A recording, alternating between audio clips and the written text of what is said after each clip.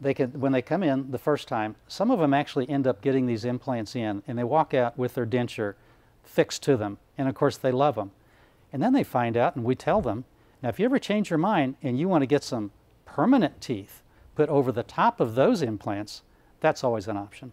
So they could get a fixed set of teeth? They absolutely can. That same day. What could they eat with those? They could eat anything you and I eat because they're fixed teeth. It does take 2 appointments to do that as opposed to 1 for the person who's getting just the denture, but same result. They can eat anything.